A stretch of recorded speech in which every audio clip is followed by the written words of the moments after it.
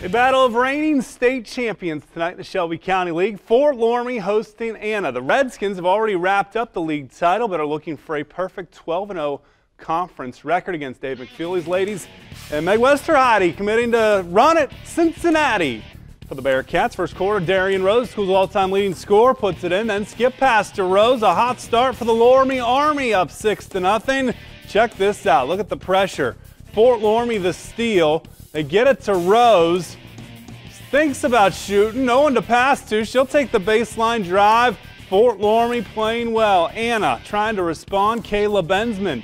Nice little jumper in transition. Back comes the Redskins. Kelly Turner in the post. Triple team. Gets it to fall. And the foul. A nice lead for Loramie. Anna hanging close early on. Sarah Bettinger hits it off the glass for two, but too much Fort Loramie. They run the table in the Shelby County Athletic League, 62-37, the champs.